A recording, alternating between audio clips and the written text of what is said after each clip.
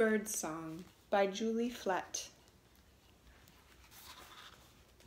Spring.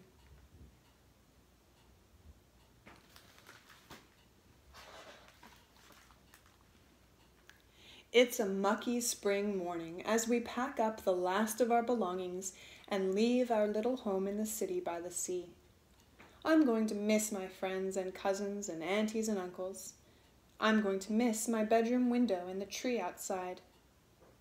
Goodbye, tree friend, I whisper.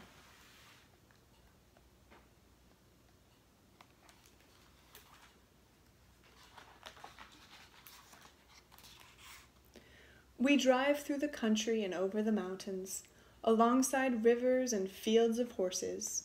We stop to see a lone coyote crossing the road.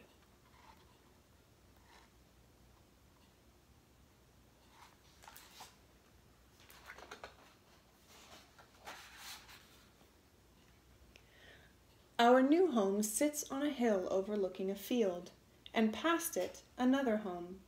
In that home lives an older woman named Agnes. The field is covered in snowdrops. Our new home has 2 trees outside.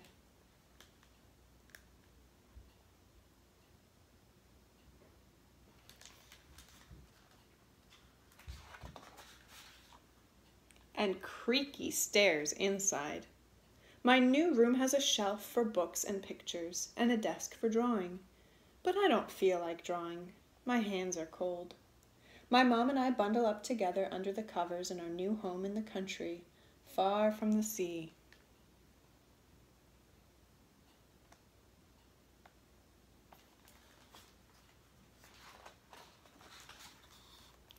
Summer.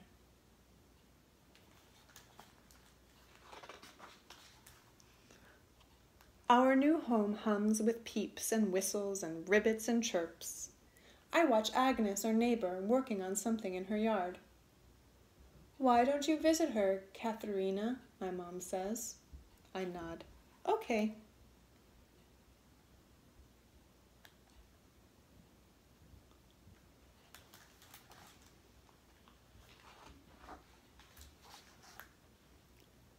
I take our dog Oho with me.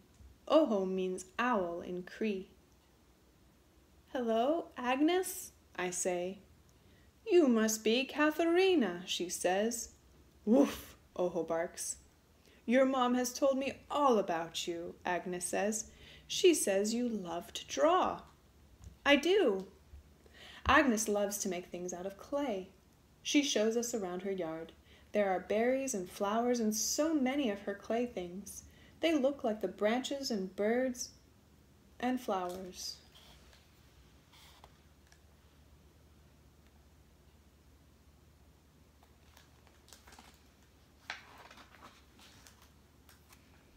Visit me again soon, Katharina, Agnes says with a smile.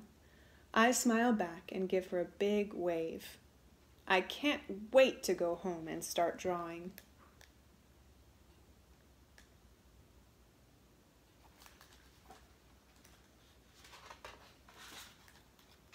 Fall.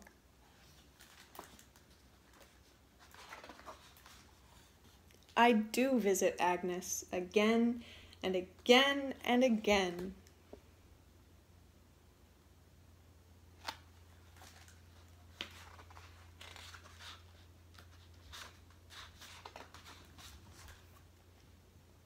Agnes digs in her garden. I help by gathering extra leaves. That'll get mixed into the soil. The worms love this. It's getting cold and windy and creaky. Agnes says she's getting creaky too. Would you like to see what I'm working on, Katharina? She asked. I'd like that, I say.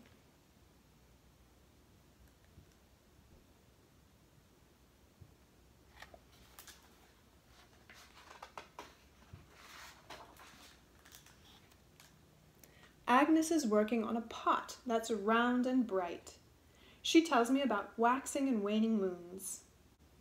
I tell her about Cree seasons. This month is called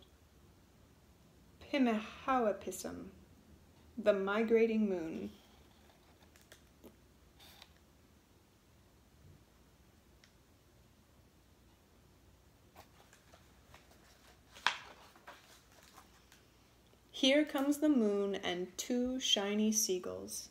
And there go the geese.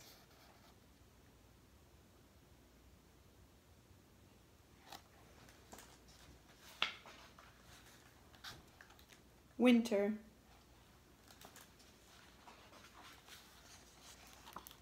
It's Oho's first snow. We toboggan until my snowsuit is soggy, and Oho is covered in tiny snowballs.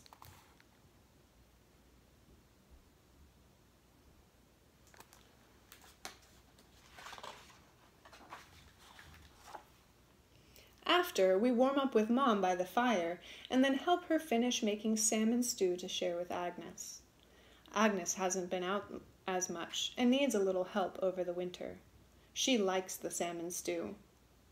Her daughter, who has come to stay for a while, likes it too.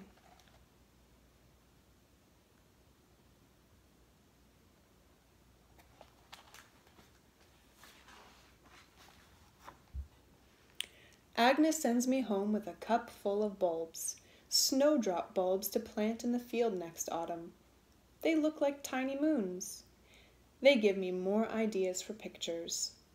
My fingers itch in my mittens.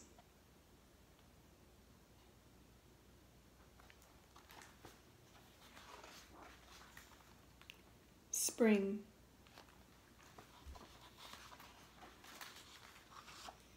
Agnes has grown weaker over the winter. Still, from her bed, we can hear the spring birds singing their songs, and the tickle of the branches against her window. We listen to the sounds together. The snowdrops are peeking out. I wish Agnes could see them. I have an idea.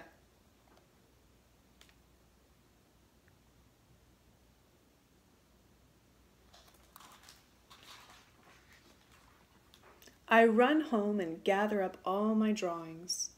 Agnes's daughter meets me at the door, and we take 2 ladders from the closet.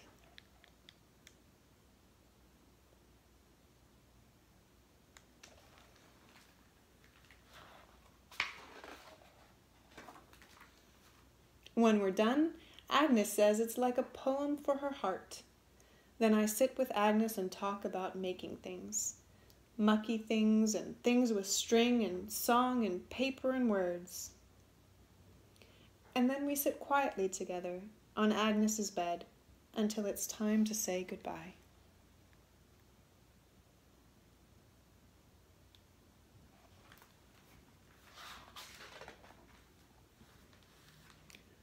I leave with an ache in my heart, but I'm so glad to know my friend Agnes.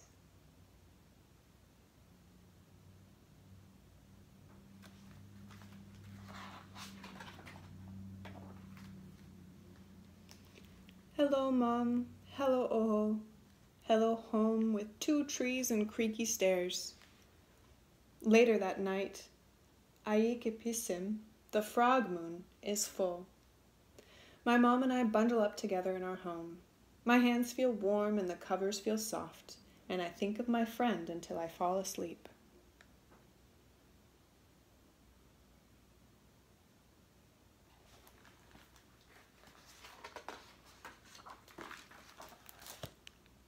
The end.